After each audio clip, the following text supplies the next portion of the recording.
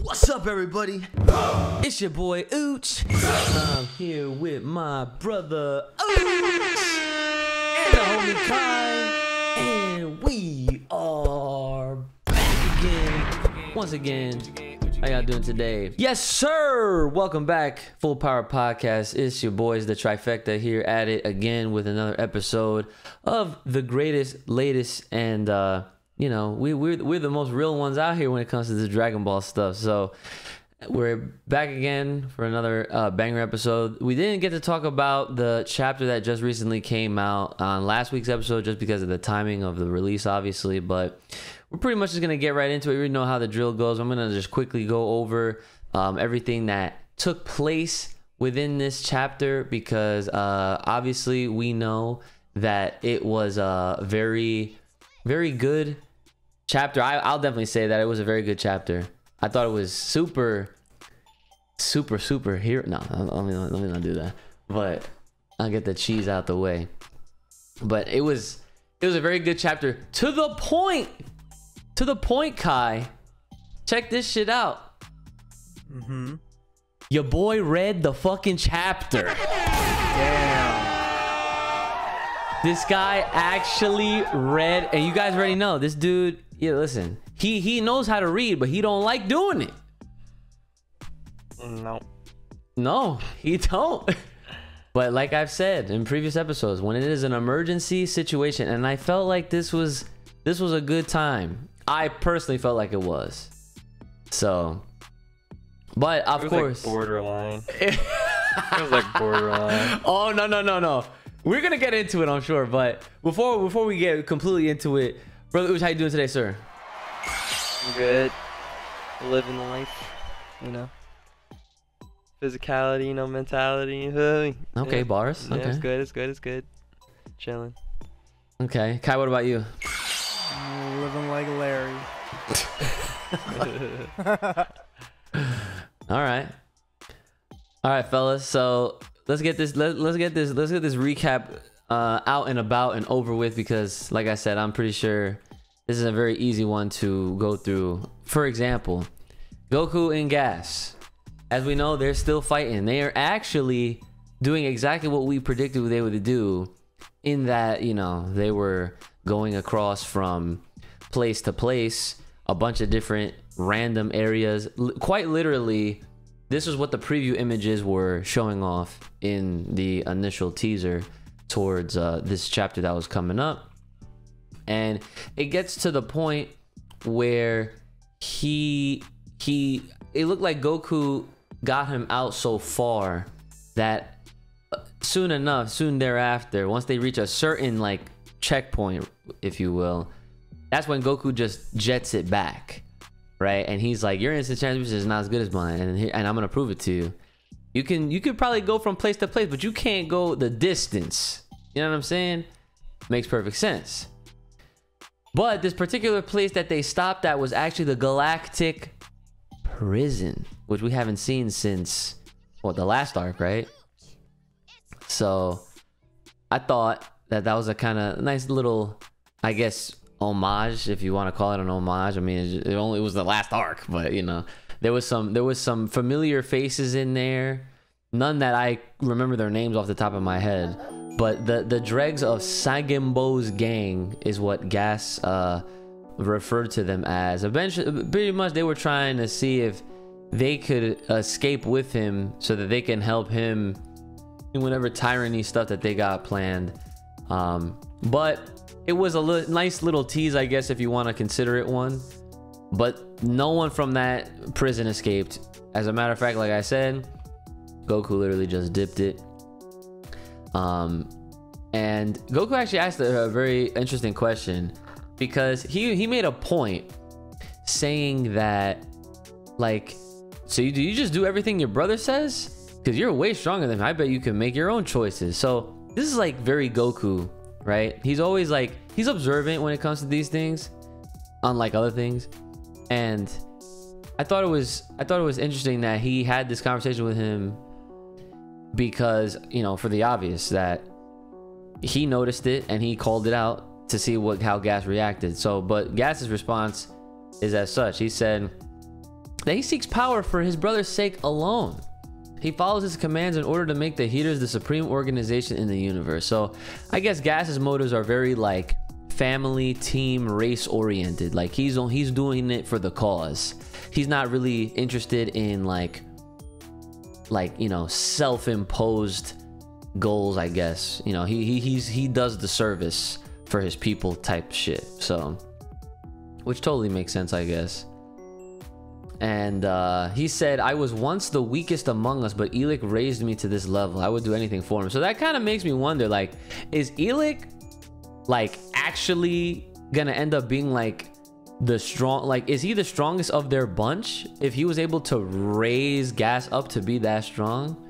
I have to ask that question, because I have no idea, because we haven't seen this dude throw hands. Yeah, I feel like he will, low key, but we can get into that later. So let's just get into the freaking, let's just get this chapter review over with. So again, they're fighting. Meanwhile, Monaito is trying to heal Granola, and then they're fighting what looks like to be in space, but you know, going back to Goku and Gas. They end up in one of the Galactic Patrol spaceships, and then he somehow senses Whis on a nearby planet, teleports himself there. Obviously, Gas follows him, and so we see Whis for a little bit, and we're like, oh shit, Whis is here. So what's gonna happen now? So all he does is Goku's just like, can you just, you know, watch him for a minute? Literally, that's what he says. And then he dips. And from one place to the last, one by one, Goku instant transmissions back. I can't really say back and forth. It was like back to back to where I guess he obviously ultimately you know, started. And so then he finally makes it back. But unfortunately, since it's so far away, Gas was not able to just do it, you know, in that kind of fashion.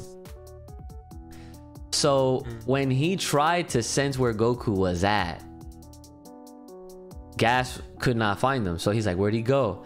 And then Whis literally says, if you must know Goku's return to planet Serial, it's a distance too great for you to warp directly. And then Gas literally asks him, which way is planet Serial? And he points to him.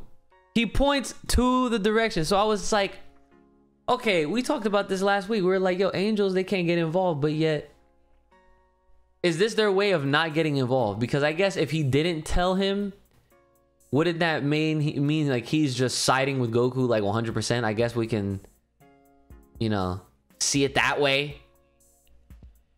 I don't know, to be honest. Yeah, dude. I got nothing. Yeah, because like I'm reading that and I'm just like, I honestly, the first thing I thought was that I thought that Gas was trying to throw hands for a second. You know, at least, you know, whiff a punch at something, like pull a Broly. Nah, he's too heated right now. Fair enough. Yeah, he's got he's pretty focused. I'm not gonna lie, Gas. He don't get distracted. Yeah. That's cool about him. Nah, like, as soon as he left him with Whis and Goku left, I was like, yo, Whis is gonna tell him, be like, oh yeah, he went that way. You can chase his ass. Good call. Good call, because I didn't think that at all. I thought Gas was about to be like try to threaten him or something. But I don't know. It's just like Whis specifically, not all the angels, but you know, we're talking about Whis here, right? Like he's just so nonchalant about everything, and he's just like having a stroll on Earth. You know, someone asks him a question as a tourist, oh, which way is this? Like he don't care. Like, yeah, sure, go that way. But so here I do have a question though. Well, we don't have to try to answer it now, but you know, because we're like halfway through this little recap review here. When Gas leaves, and mind you, he's flying back like on foot. He's not on foot. He's flying on his own, by his own means. Whis is chilling with the Oracle Fish, and the Oracle Fish literally says, "Who was that?" And then Whis' reaction was like, "Huh?" And I'm like, what was the significance of this? You know, like, was the Oracle Fish supposed to know? Like, how would they know, or why did they care to know? Like, what was the significance behind that? That's why I was a little confused at that little part, because why the Oracle Fish said that, and then when Whis said "huh" the way that they said, I was like, I don't know. So either way, that's just anime ditziness, just thrown in there like usual. I don't think it plays anything. oh, you don't think it's gonna mean anything later? No, I really don't, because like we're talking about the angels here. So I mean, Whis could totally have a moment where, you know, he was like, "Whoops, I didn't even notice him." But realistically, I don't know. I don't really think. I think that if he would have seen gas or sensed that or anything, like they always know shit goes down like way ahead of time. True. All right, so I feel like it was like a comic relief slide. Okay, I guess that's fair. I was just confused because I was like, is he supposed to know who that is? Like I don't know. But so Goku's back on Earth, or not Earth, but cereal, Frosted Flakes. He's back on there, and you know, obviously the first thing he says, like, we bought us some time. And then the eye John that Granola used to wear actually like has its own little Giru body now. Right. And I was thinking the same thing. This dude pulls up in a fucking car and he picks him up. Vegeta's already in the freaking in the passenger seat. And they're trying to go back to Granola's place. So they managed to escape, and Whis managed to also plant what looked like a dragon radar device, which it wasn't, but it looked like it, onto Goku so that they could have like a freaking Uvu FaceTime conversation. And then what did it say? So Whis is like, I must say, I can't abide you interrupting my dessert time. And Goku's like, sorry, but you were just the right distance away, and I knew he'd have to behave himself around you. So maybe Gas is aware of, like, he knows who the angels are. So that's why he wasn't gonna fuck with them anyway. So that I guess that would make sense. But then Whis literally straight up told him, he's like, speaking of Gas, he's hurtling toward you at breakneck speed. And Whis basically broke down the freaking math. He's like, yeah, he's gonna be there in about 20 of your Earth minutes. I'm like, that's crazy. So, and this is the best part number one. Best part number one. There's a best part number one. There's a best part number two. So this is where Whis asks him, like, has your training borne fruit yet? Which is, you know, obviously in reference to, like, can you fucking master Ultra Instinct? Can you do it? And Goku's like, I just can't keep my heart calm the way you do, Whis. And then, oh man, Lord. I was reading this shit. I'm like, oh my god, it's gonna happen. Like right at that part, I was like, oh my god, it's gonna happen. Whis is like, that's understandable. As an angel, I am fundamentally different life form than you. It's every single bit of dialogue that means it has so much weight behind it, because we take out so much from the little that we are shown for this series. But then when we're following the dialogue between two characters having a conversation, there is so much to unpack. Like the fact that we stated an obvious state, or it stated an obvious fact that they're fundamentally different life form. That was almost like a reminding fact for people that were reading. Be like, hey, like, just because, you know, Goku can do a technique doesn't mean that, you know, he's gonna be on the same level as an angel. And they even already started saying that shit way earlier in this arc, when he was starting to, you know, obtain, like maintain the mastered Ultra Instinct form. And Whis was even saying, I remember Kai and I was talking about it, saying like, oh yeah, there's levels to this shit. Like my Ultra Instinct, like your Ultra Instinct ain't gonna touch mine, and mine ain't gonna touch my dad's. I'm talking about the Grand Priest, you know what I'm saying? Same shit here. So then Goku's like, so how do I learn to use Ultra Instinct better? The big question.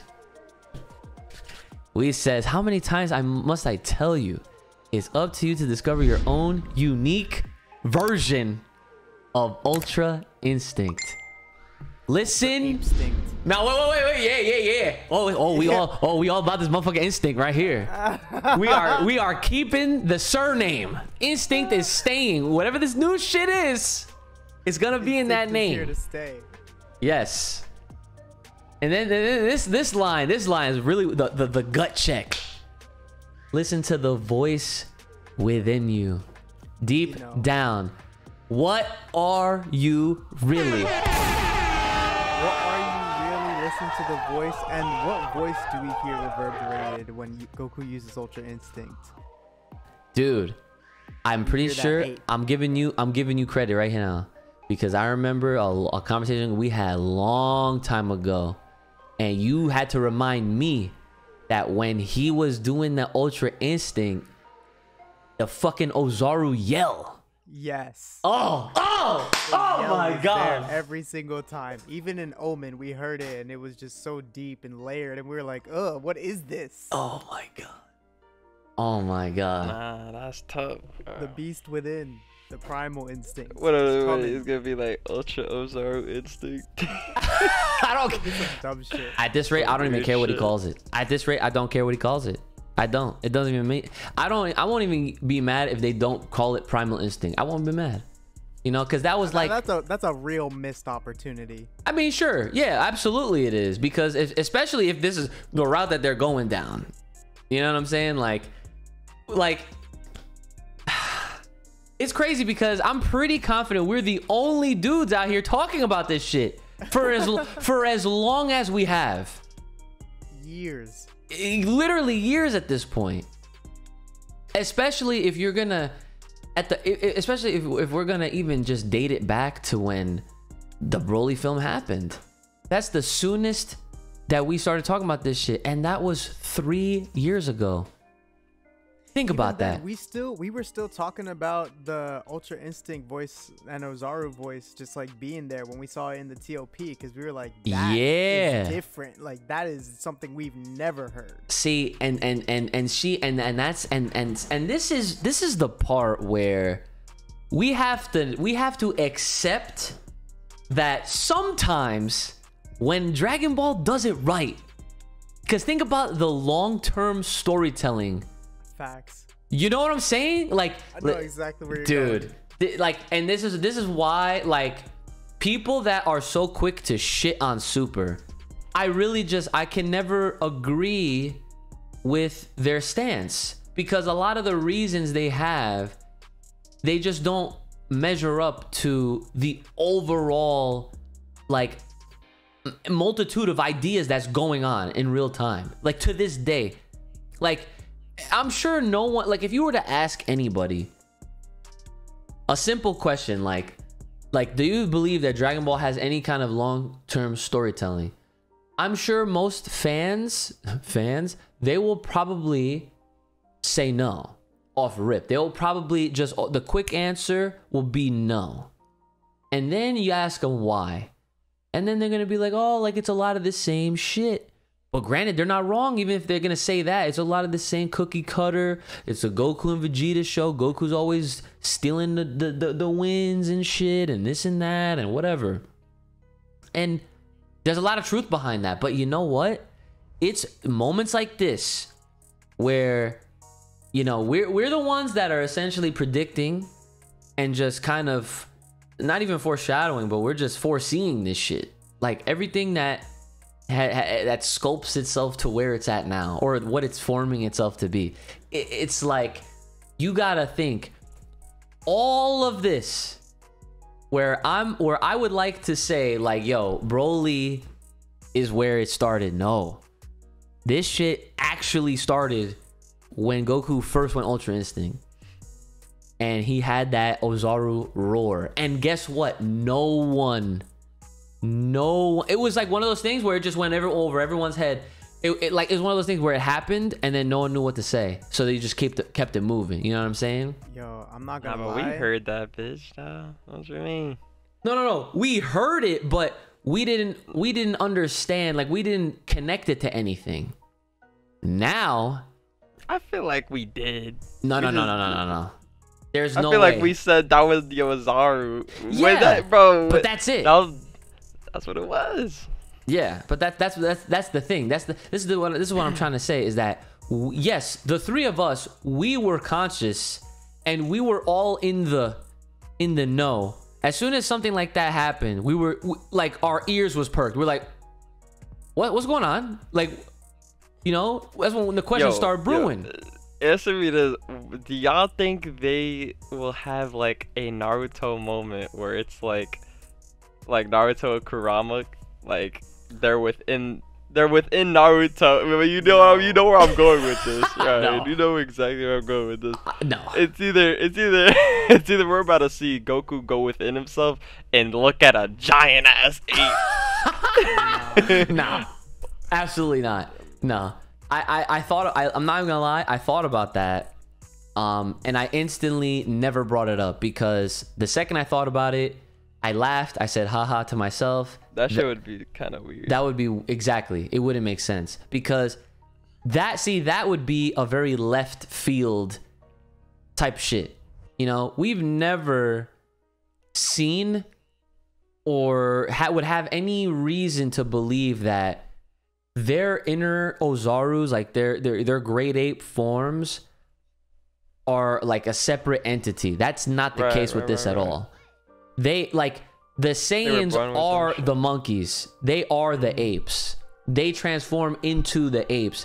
The tailed beasts are separate. They were literally implanted. They were fucking like fused. I guess you could say that. Like they were put into the characters that they were put into, and they were sealed.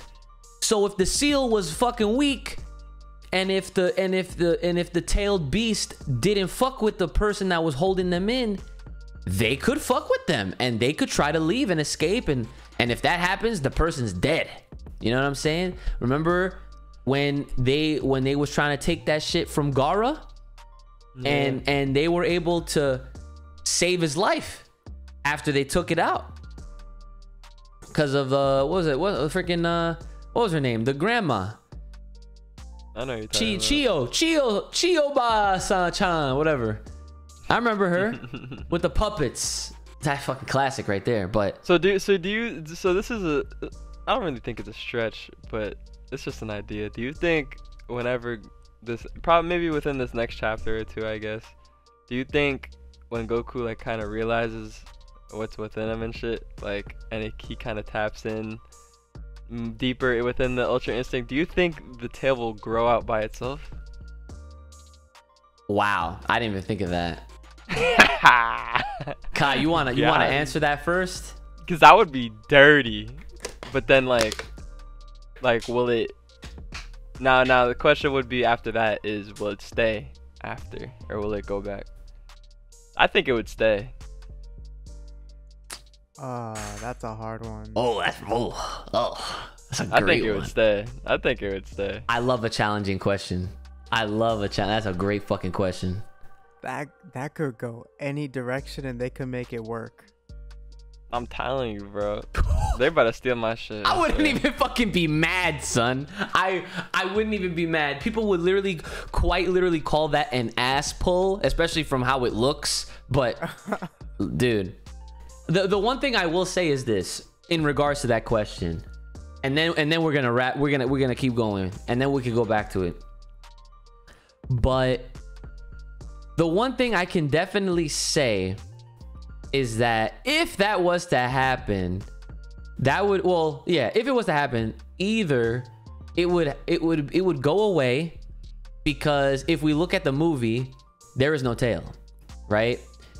But that doesn't mean that they purposefully animated what they did for the trailers on purpose and just didn't include it, right? Because, and I can, and here, and so I'm basically, what I'm doing is I'm playing devil's advocate here. I'm literally giving you both ends, that it could work or it's not. Nah, I totally forgot about the movie. You just reminded me, so I'm gonna go with nah. No. But wait. Here's my other point when it comes to that, though. All right, Spider-Man: No Way Home, 10 out of 10, greatest fucking Marvel movie of all time, better than Endgame. Never changing my mind about that. When they released their trailers, okay. When they released the final trailer promoting the film, there was a scene that was very deliberate.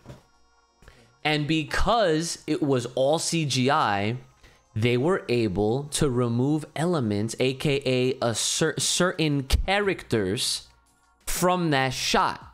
Where when you go see the movie, everybody's in place. Now, I'm bringing that up because there's also a thing called trailer trickery, where their trailers will literally do that. It's almost like they create some sort of illusion. Like, you'll feel like, oh my God, like, how is this gonna happen when it looks like it's 1-on-3, but realistically it was 3-on-3 the entire time. But you won't know that until you go see the movie, because we have that kind of technology now where, especially with these superhero films, you can literally shoot something or, you know, produce it in a certain way, but literally take certain portions out for a certain time period so that you're not spoiling something that's major. And the trailer still serves its purpose for hyping up the movie and giving people, you know, enough of a reason to go out, pay it for a ticket, and go watch that bitch, right? I feel like a tale in Dragon Ball's perspective, especially since, you know, they're kind of going in a similar direction with, you know, it's all CG and, you know, all that kind of stuff for this movie. I'm pretty sure a tale, if Goku was to get that shit popped out right here, wouldn't be a challenge or a problem for them at all. So just for food for thought. And also, I will add this: the movie got delayed. I don't know if you guys heard about that, but I did. Toei recently got hacked, and it looks like a lot of their projects, like One Piece, everything got affected. So it indefinitely, immediately kind of stopped everything that they was working on and delayed everything. So it's not coming out in Japan next month anymore. It's most likely gonna come out later this summer. So do you think they're like redoing parts of the movie then? Well, not redoing, but what does this do?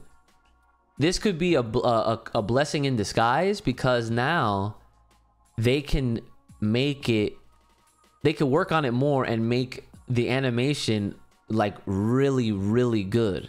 I mean, I'm not saying they're gonna go from what it looks like now to just knocking on Shintani's door and being like, oh hey, can you make this shit look like the Broly movie, please, in a few months? Like, I don't think that's how it's gonna be at all. They're still gonna stick with that, but I'm sure it'll maybe, hopefully, look a lot better. And yo, I'm not even gonna lie, I don't even care about the fucking animation quality anymore. I really don't, because that is the last thing that I care about, just off of what the fuck is pretty much gonna happen in that movie. But that's another topic in and of itself. So back to the chapter really quick, right? Naito says, there's something I have to show you. He whips out a fucking scouter. Crazy. I was like, oh my God, that's Bardock's. I already knew who it was. I was like, that was definitely Bardock's, right? And yo, I think Kai, I think you're gonna be with me on this one, right? Brand, you probably might be too. The part where Vegeta says, allow me, and he puts it on. Oh, that was a nice little like, oh, yo, we haven't seen this dude with a scout. Yo, it was OD. He couldn't fucking work it though, but nah, he worked it because he said it was broken. He worked it. It was broken though. So, but you know, he was able to figure out though that there was evidence of saved audio data though, which is the next best part of this fucking of this chapter, right? So they figure maybe we can listen to whatever was on there and figure out how Bardock defeated Gas. So, you know, Vegeta of course mentions like, we could have Bulma repair it, but that might take too long because they're on a whole completely different plan. They don't have time because Gas is literally on the way right now. And that probably wouldn't be a good idea to bring his ass to Earth, because, you know, that's where all their family's at, and we know how that goes. So what is it? Granola's, I keep forgetting its freaking name. The freaking eye thing. The eye Giru. Granola Giru. We're just gonna call him Giru for now. He said, I can access the circuitry directly and play the audio via my speakers. So he plugs it up. He's got a little aux jack. Like he literally has a fucking auxiliary cord. That shit's funny as hell. It powered back on. And this is where shit gets it goes so left in the best way fucking possible. And I did not see this happening. This is what I'm talking about. When Dragon Ball gets it right, when Toyotaro and Toriyama are really on their shit, it's fucking amazing. It is fire. Like, this is the best shit in manga, I believe, right now. Better than what's going on in Boruto. And better than what's going on in fucking My Hero Academia. I can tell you that right now. There's a few other things that I read. This shit right here is better than everything. I'll stand on this shit. So, that's crazy. I'm telling you. Dude. That's crazy. This is a huge moment. Do you realize? We're going to get to it right now. So, they're listening to the audio. And they're hearing Bardock talk. And Bardock says, that attack had to have some effect. Monaito, use this chance to get as far away as you can. I'll slow gas down. Listen to me. You have to stay alive.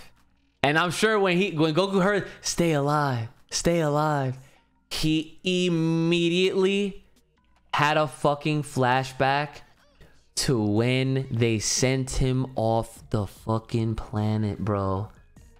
And right. Yo. But I wonder if that's gonna allow him to tap in deeper into himself. Like, to, you know. Dude. That's what I'm saying, man. That's what I'm saying. But here's, okay, wait, hold on. Here's the crazy shit, right? So the part where he hears his dad's voice, and it's like his body is having like some sort of like reaction to it, right? And visually representing that trauma or that like state of mind or like stress that he's going through, you see like all of these like sparks and shit all around him. But, and I didn't call this out of my reaction, so this is a full power fucking exclusive right here, okay? I was too excited to even notice this, but I'm sure I'm gonna call this shit out and you guys are probably gonna be like, oh my god, right? If you look at Goku's eyes when he is in this state, that is the same look that Gohan had when he went into his fucking ape form. That is like the look that they have when they look at the moon. Oh. Yeah. It just occurred to me. I'm like, bro. And look, and this could be a stretch, and this is on some, I'm thinking of this on the fly right here, okay? Because there's a few theories and a few things to talk about from this, but let's finish this chapter. We're gonna get back to that shit, right? Okay. Because I'm telling you, this is gonna be OD. So from this point onward, they're having a flashback between Bardock and Gas, but Gas is not even in his like powered up full power berserk state, and it seemed like Gas was already like Gas was it's almost like they just started fighting or something, because Gas was like, judging from his tail, I suppose he must be a Saiyan and a powerful fighter too. We believed only the low class grunts were sent to this planet. Perhaps we were wrong, right? So I feel like from that dialogue we can literally maybe, you know, take away that the Saiyans were slept on. At least, you know, they thought that no, they wouldn't have to worry about shit, but clearly Bardock was not among those weak Johns.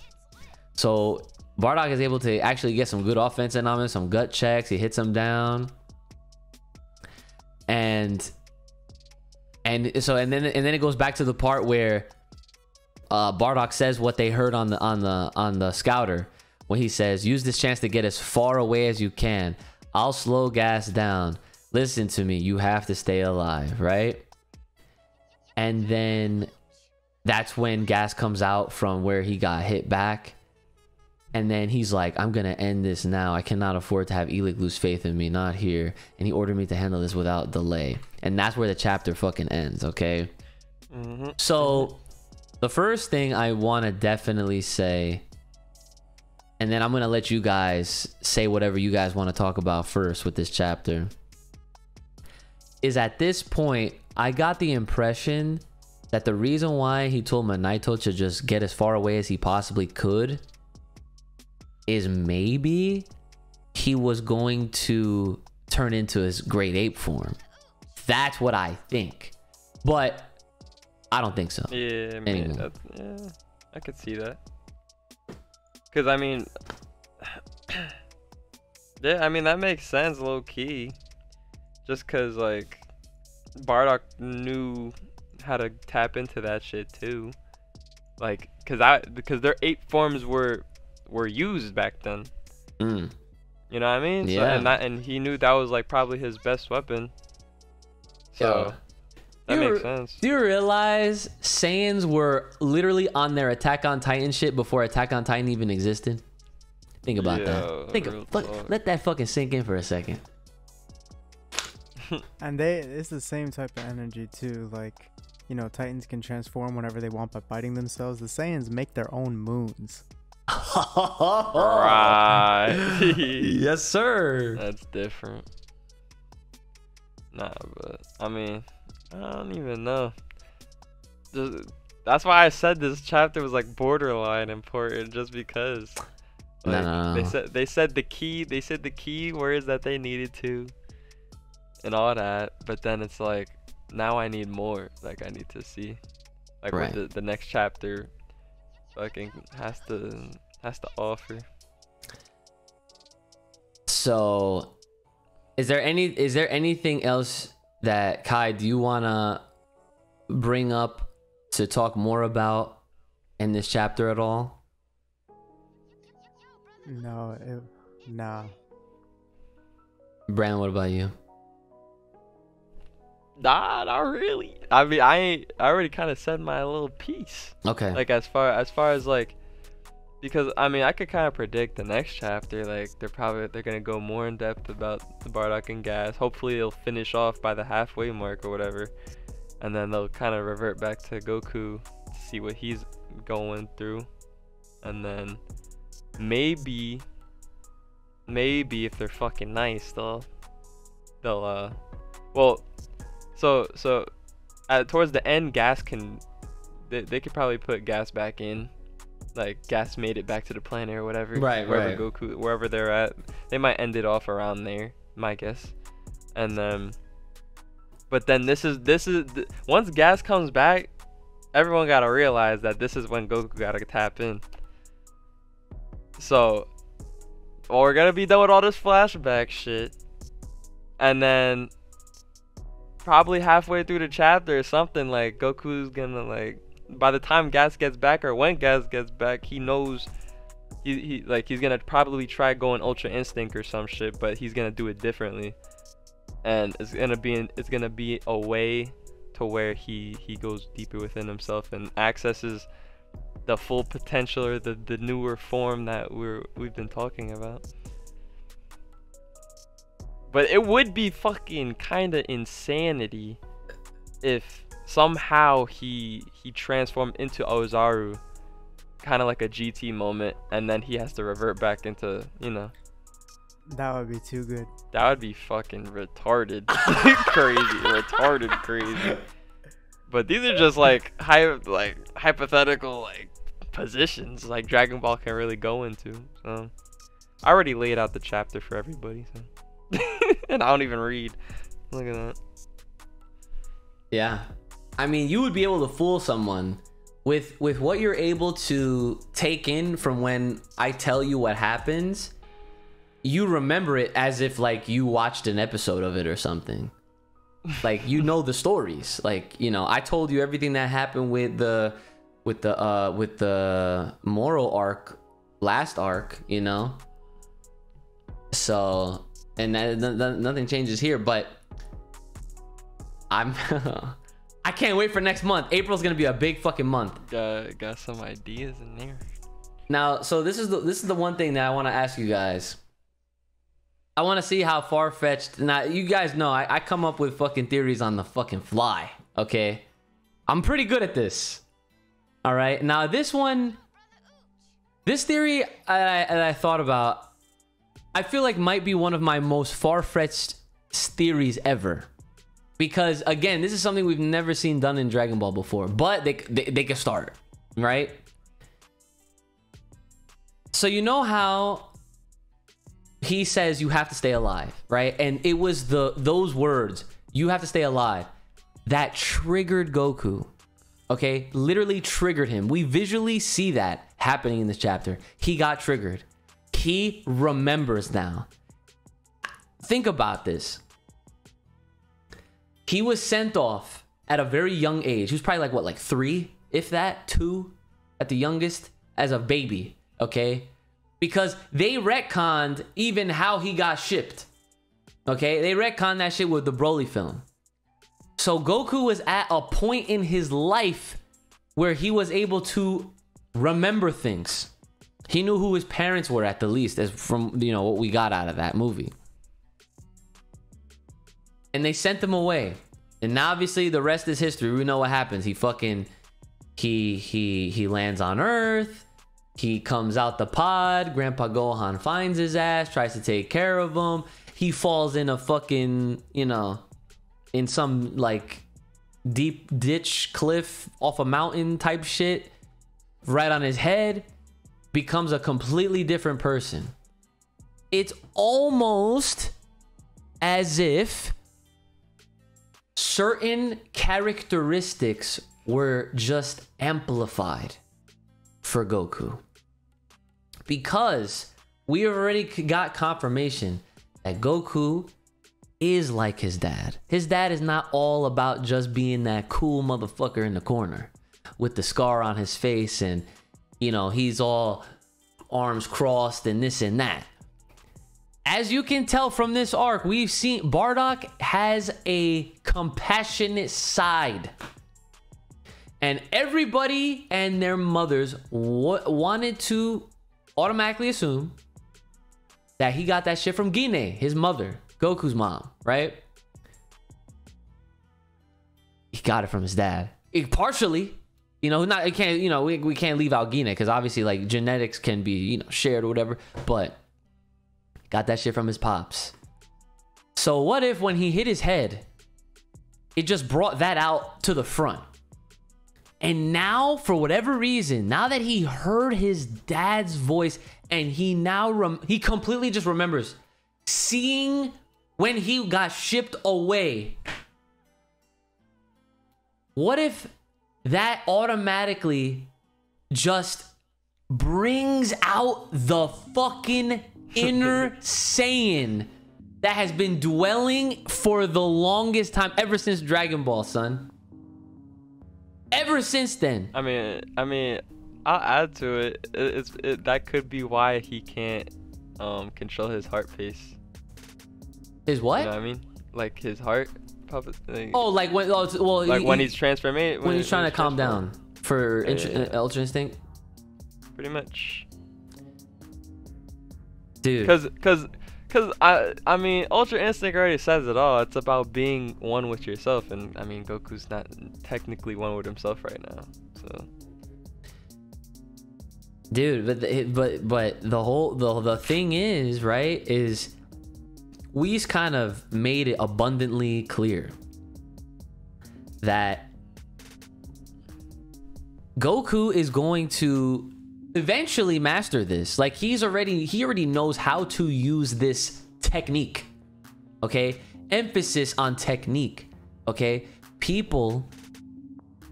beings, right? They can learn techniques. Okay, but even if you can learn it, does that mean that you are where that shit came from? Let's think about that. What is the one thing that Goku is known to do? The fucking saying, the pun quite literally, monkey see, monkey do. Okay? And that's a common, it's not just with Goku, that's a common practice with these Saiyans. Rightfully so. They are fucking monkeys. Literally, right? This man, we've seen him all throughout his career, his life. He was taught all this shit that I'm sure Saiyans was never doing. Think about it. From the Kamehameha to the solar flare to the Destructo Disc to the instant teleportation to the Kaioken. My dude Goku was raised up as an earthling and was taught things not just by earthlings but from other beings like the Yardrats, and he's equipped all that shit to his own arsenal. And for the longest time, the one thing that he has missed out on was his own Saiyan ability. Like deep within. And when so I'm getting to this. So I feel like, what if hearing his own dad and now visualizing it in his head is doing exactly that? And he is now going to just, it's almost like he is becoming Kakarot. Like he is going to be like almost like his best version of himself. Because we said this last week, like the Saiyans are nerfed. They were nerfed from the get-go. But this dude right here, this dude, Goku, he's literally about to become Kakarot, son. Mm-hmm. Any thoughts? Any thoughts at all? I already said my shit. I hope he does, but I don't think he will. The other thing that I thought was, this is like a super stretch, like super stretch. Because again, we've never seen this happen. But imagine if they had like voice commands that triggered shit to happen to the Saiyans, and like for some reason him hearing "you have to stay alive" triggered all of that, and now Goku's like back. Kakarot is back.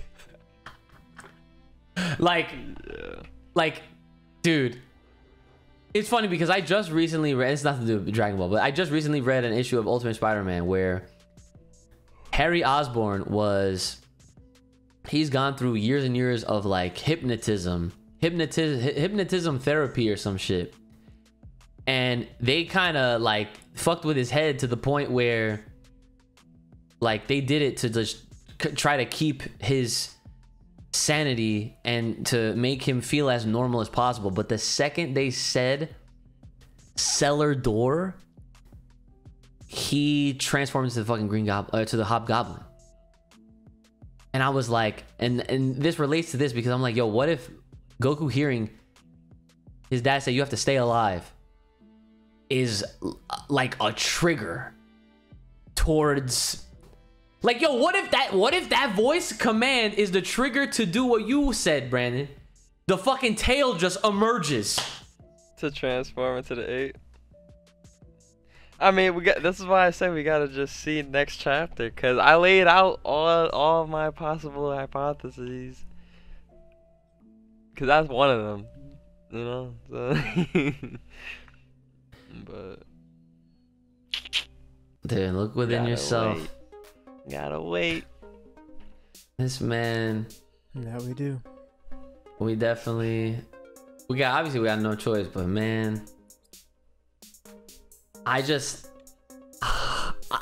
chapter 83 is probably gonna be one of the biggest chapters in the history of this fucking series of all time. I really feel like that is what is going to happen if they're gonna like directly continue off of the things that happened from this chapter. Nah, I'm gonna say 84 because 83 is gonna be backstory. You think so? Yeah. So we're not leaving the Bardock versus Gas yet. No. So do you think we're gonna see Bardock do something special that might tie into what Goku is inevitably going to end up doing?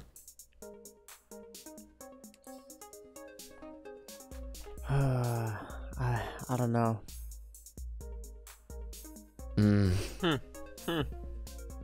You know, man, I don't know. Like, I mean, niggas can make their own moon, and you know, Right. they could try. I don't fucking know. I don't know how Vegeta did it the one time. He just fucking. He said burst and mix. Boom, done. Dude, just think about when the last time Vegeta made his own like fake moon. But that's what I'm talking about. Like, unless some, like, the only way I don't know, bro. It's just a stretch, cause unless they see Bardock do that himself on that planet that they were on, like in the flashback, and then he transforms into an ape, that'll give Goku an idea. Okay, hold on. Hold on. I just had it. Another idea right there. Nah, this is not even new. This is, I think we figured out. Oh my god. Okay, I'm gonna say this, and there's no way that you're gonna be able to unsee this. Okay, and this is where I feel like this is checkmate. This is the best form of checkmate you could ever fucking have. All right.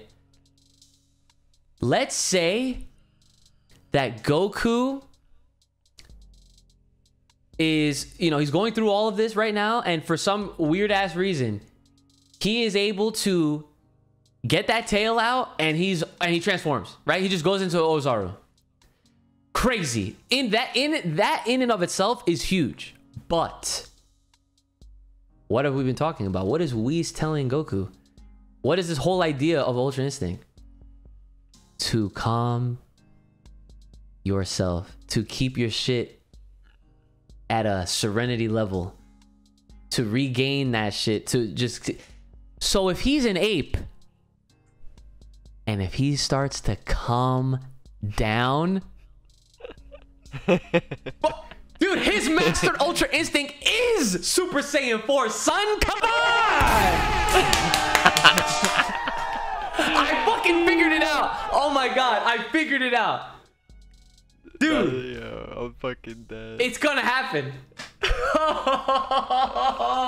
Nah, but you know a great clip though out of that thought process? It's Goku he transforms or whatever out the blue, blah blah blah, but then he's out of control, And then whether it's Whis or whether it's somebody else that's with him that starts screaming like, Goku, remember, calm yourself, and those are trigger words. So that way it connects him, and then he just slows down as ape form, and then he progresses back into I think if I see that moment. If I see that shit happen, I will cry on the spot. Right there. Do you think they're gonna retcon it by giving him white hair with the Super Saiyan 4? Dude, Kai, you're in my fucking head. Get out. I fucking hope. Get out. Fucking hope. This dude was he was literally in my fucking head, because I'm right here. I swear to fucking all things good. Yo. This is why it's the three of us. This is why it is the three of us. Crazy. Dude. I mean, think about it. The original version was full gold, with the yellow hair. You see, are you talking about Super Saiyan 4? Super Saiyan 4 when No. So you want me to explain it? Go ahead. Yeah, bro. go ahead. So I'm pretty sure in GT when Goku went he was ape form or whatever, he was gold. Yes. Then when he reverted back down, essentially Super Saiyan 4, that was when he just had the gold aura around him. Yes. Yeah. But his hair wasn't gold; it was black. Yeah. With red eyes. Red fur, red eyeliner, yellow eyes. So I don't. But I forget how his ape form was gold. That I don't really remember. I don't remember why or how his ape form was gold. I don't remember. I don't know why it was. like I don't know if he was like pre-transformed like into a Super Saiyan form and then went ape and then like shit happened or whatever, like that way. I don't even know. Oh, I think okay, see now, oh man, this is crazy. We talk, see, you know it's some real shit when we gotta reference GT. Oh. Cause yo, this is I hate referencing GT. but to answer what Kai was saying, the original concept art was never gold. It was always the red fur, black hair, because Toriyama made concept art for that form for GT, and it was the black hair, red fur. It's always been that way. The gold shit is probably fan made, but thinking back to how, I think this is one of the reasons why, or the reason why, because if you remember, Baby Vegeta's Ozaru was also gold. Yeah, right. So I think what happened was because they were on New Planet Vegeta, right? Baby, I think he did something with whatever moon that had some sort of different, like, how do I say this? Like, it had like a different type of Blutz wave emission. So this brings me back to an old ass topic that I feel like I might have talked about with Geekdom or something, but I'm talking years ago. Like, this is holy shit. Like, I might have still been in college. Wait. So I just looked it up. I'm thinking I messed it up. Apparently that was the original design they came up with for Super Saiyan God. Right. Yes, that was what I was thinking. That was yeah. I've seen fan pics of their depiction of what Super Saiyan God would have looked like, but yeah, because I remember during that time everyone was pissed with how Super Saiyan God looked like, you know. But they had released even around that time. They said that was the original concept design for it. It was just like a golden Super Saiyan 4 look, and then they trashed it.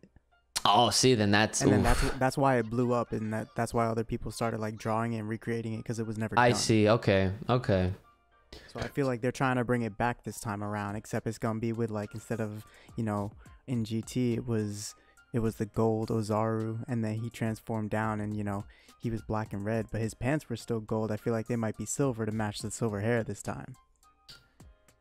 Yo, side note off of that, what you just said. Don't you think it's so fucking ridiculous, like in a crazy way, where the form is so powerful, the clothes change too? Right. I always thought that shit was so fucking funny. Like, it never made sense. Like, when you really think about it, like, why did he just get a whole new getup? But who cares? It looks so sick. You know what I'm saying? Who cares? It's fire. Yeah. Like, but to the other thing that you said about what if his, like what if he has the white hair, as if like the whole Super Saiyan 5 thing. And like I said, when I tell you that I literally just, like, it was like right here in the side of my head, I was like, you know, it would be interesting if they decided to, in a sense, pay homage, but not really paying homage to a fan-made, never authentically, officially designed Super Saiyan 5. But everybody has always had this general idea that Super Saiyan 5 would always have white hair, right? That has been a thing since the 90s. This is how old that shit is. But here we are in 2022, and guess what? The best way to make everybody just be like, oh, this doesn't matter anymore. Like, we're not gonna get this, because guess what? This is the real version now. I mean, listen, if they decide to retcon Super Saiyan 4 in this new way, where it's like on some primal instinct, ultra instinct, mastered instinct type shit, and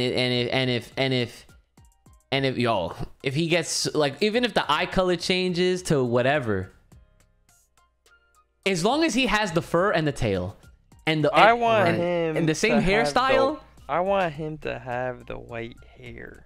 Yeah, he got to keep the Ultra Instinct eyes too. If the eye color changes to yellow and or silver, like that would be fire too. It's gotta be silver. It's gotta. It would be fun. Like, and yo, but here's the thing, right?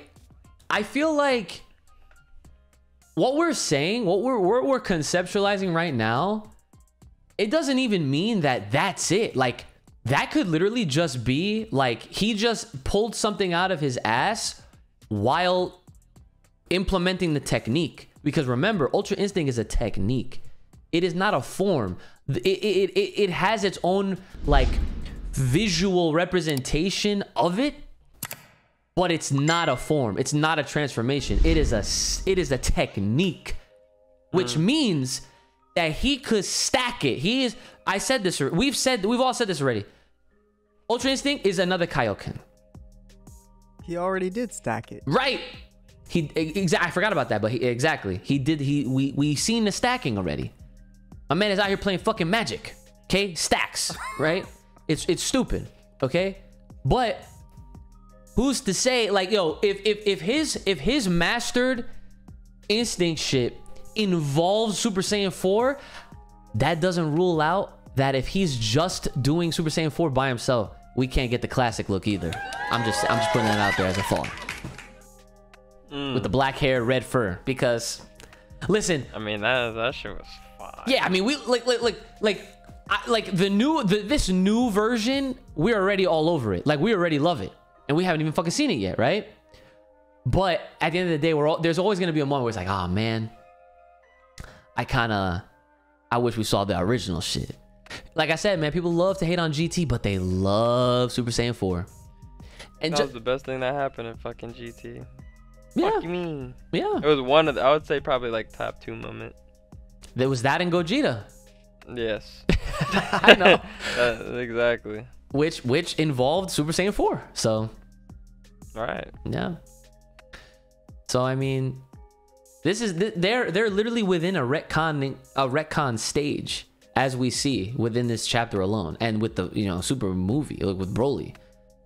There's a lot of things about them getting closer and closer to Super Saiyan 4 literally since Broly. It's about time, dude. And now is the time. So yo, this just makes me real quick. Go ahead. I just want you to prepare for when they don't take this route. Exactly. I just want you to think about that for a moment, because we're all up in our own world right now, but you got to remember how many times we've been up in our own world and they're like, nah. See, this would be so fucked up. I'll be so upset. This well, like they'll just overskip fucking Super Saiyan 4. Nah, like they just don't do anything. Like, it's just like the same shit. Like, he's the same white hair, same everything, no change, no Zaru. Like, they did all this Saiyan referencing for nothing. Like, yeah, I know what Kai's trying to say. The same way they keep name dropping Frieza for nothing, or giving Vegeta new forms for nothing. Yeah, well, this is like, this is a huge turning point for the series. I feel like it can be, but I've seen them mess up shit so many times. I'm just praying. This is why the next like 2 chapters are the most important right now. That's facts. Because it's gonna give us all the details we need to know. Yep. All right. Yeah. Pretty much. Oh my god. I will. Yep. I know I've set us up for some crazy emotions to take place if none of this shit happens. And I will admit, if none of this happens, like, I shouldn't say if none of this, because even if they do like variations, then I'll be okay. But if if absolutely none of it happens, I will truly feel like, wow, like, they really set this up to be one of the greatest things to ever happen to this fucking thing, and they just let it fall flat on its face. Oh, yep. They flopped. Listen, man, I don't want to even think about it like that, because I'm this surprised that we're this deep into this arc, and we've been pretty spot on with how we see things could go, and just referencing all of the connections and the clues and the references for it to just make sense for us to predict what's gonna happen next.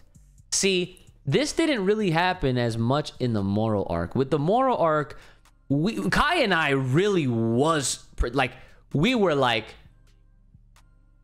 up to a point, we were like, oh my God, like we just wrote this shit ourselves. But then once that point happened, after that, it continued, and we were just like, oh my God, we didn't see none of that shit happening. But with this is not just a within the arc kind of thing. This has been like within several different, moments throughout the series that all kind of tie back to this. Like, dude, this doesn't, like Kai said, dude, the starting point was not Broly, like I originally said. This shit goes back to the Tournament of Power. With what's funny too, back in the Tournament of Power, like that whole Ozaru voice thing, that I almost missed it. And I say that I almost missed it because I pretty much just overlooked it. I really didn't think twice about it. I was like, oh, that's cool. That's a cool effect for his new form. Right. But I didn't think twice about it. It wasn't until the dub came out and I watched it there and I saw in both languages it was like produced the same way with that layering for the voice, and I was like, oh nah, that's something different, dude. Like, and that was meant to be there. Yes, for a reason. It was intentional. That's just what I was gonna say, dude. We got and this is what I mean, because here's the thing here, and this is the last thing, because I know we're like over time right now, but the last thing here is that we've all understood where the story is, like in its place, like within the 10-year gap of Z, right? We have been like at the forefront of our minds, actively wondering, when the fuck is this shit gonna stop, right? Like, when is it going to get out of this 10-year gap so that we can get into the Grand Tour thing of things? You know what I'm saying? So with those things in mind, this right here, this shit tells me that they're also very aware, despite them trying to fucking squeeze in everything within this shit at the same time. But this is really good, because if this plays out the way that it does, that means that they've been very delicately like timing everything with a proper build up, and that was a point, as well as Oob got name dropped before the tournament fucking happened. And Oob, for the for a good portion of GT, he played like a decent enough role. I mean, he started off in GT fighting with Goku, training or whatever, and then he comes in as Majub and all that shit later on. So I mean, he wasn't like as crucial like as Goku and Vegeta eventually and shit like that. But my whole point is that they've been priming us for years, and we're almost at that takeoff point where like we're there, like it's gonna happen, like this arc is gonna happen and we're gonna see all this shit take place. The movie's gonna come out. The movie is gonna definitely stake the end of Super. This is the last Super, like, because I'm pretty sure whether Cell is gonna be in that fucking movie or not, whether he's gonna be in it or not, that film is gonna end with the end of Z. They're gonna have that moment. I really hope to God that they do, because that would be the best way to close the Super book, the not even the Super mini series that took place within Dragon Ball Z, because Super is Dragon Ball Z. It is literally within Dragon Ball Z. People forget that shit. Guess the fuck what? Wake up. Super is within. Here's Dragon Ball Z. I'll fit my hands within the fucking frame. Okay? Here's the end. Here is Super. This is Super. Boo was right here. Okay? Here's the beginning. Here's fucking Raditz. Boo, Super, end of Z. There's your visual.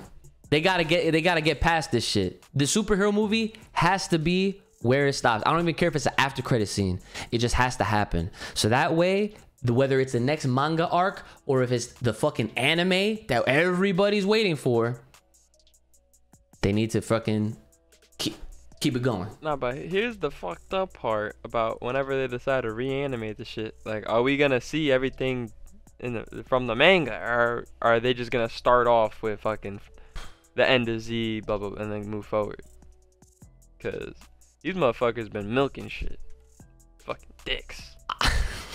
Fucking dicks. Honestly, unfortunately, I feel like they're not gonna animate the shit that they did for the manga. I already lost hope. Yeah.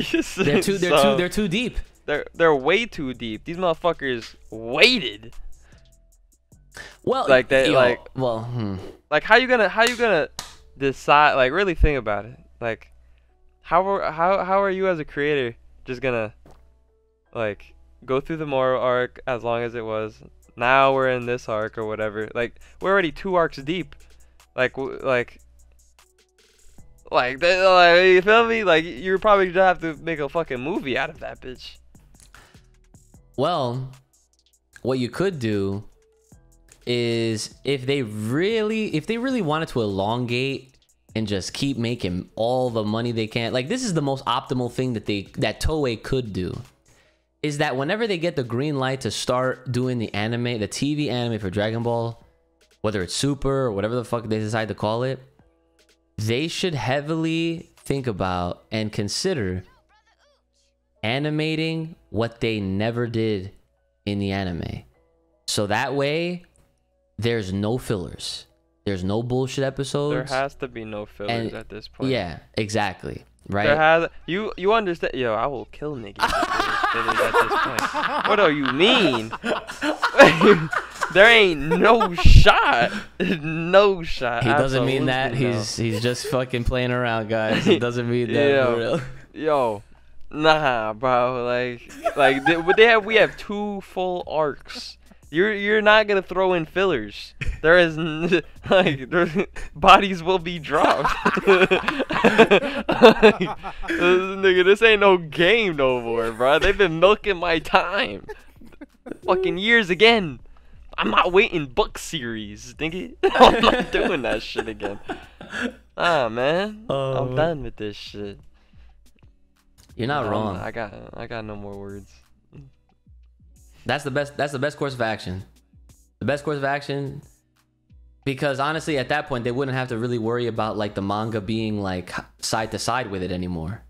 You know, because that's what happened. Exactly. You see. And it would get and honestly, I really wouldn't mind re-watching everything in anime form that we read. Oh hell no.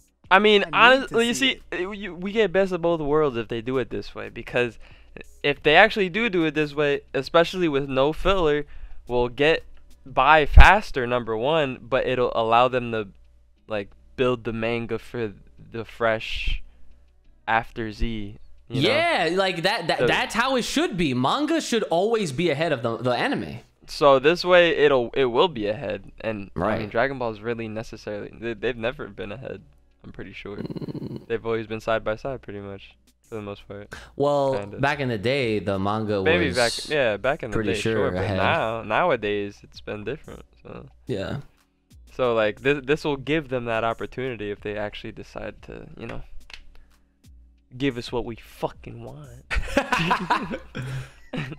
Oh shit. Yeah.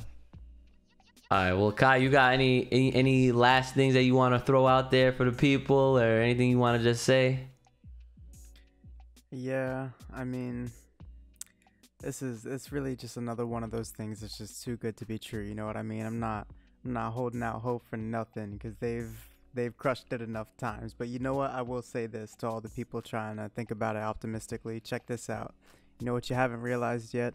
If we do get this, you know, Primal Instinct, Primal Instinct, Super Saiyan 4, recolor, reskin, retextured, whatever you want to call it, right? That means we're getting Gogeta with it again. Exactly. You know what's happening. So I'm gonna just leave that right there.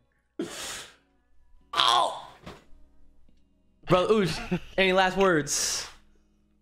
Nah, man. I mean, stay fresh, stay clean. You already know, stay positive. You know what I mean? Work on yourselves every day. Yeah, boys out. All right. Nice send off there. All right, everybody, ladies and gentlemen, that has been episode 47. Great episode 47. Yeah, that's what I'm saying, man. Oh, man. That is awesome. Guys, as you guys should already know, hit us up, fullpowerpod@gmail.com. That is fullpowerpod@gmail.com. There will be a link in the description to the YouTube channel. So whether you're watching this via video or you're hearing us via audio, hit the subscribe button and the alerts over on YouTube to support your favorite anime, Dragon Ball, Full Power Podcast. Okay, we'll definitely appreciate that. Make sure you are liking the video, leaving your comments, and if you want to hear us talk about whatever related to Dragon Ball, of course, or anime in general, let us know in those comments below, or hit us up via email at fullpowerpod@gmail.com. It's been your boy, Brother Uch, the homie Kai. Make sure you guys are taking care of yourselves. May the power protect, keep it locked, little right here on this podcast. Stay safe, stay clean, stay the hell inside, and we'll see y'all next time.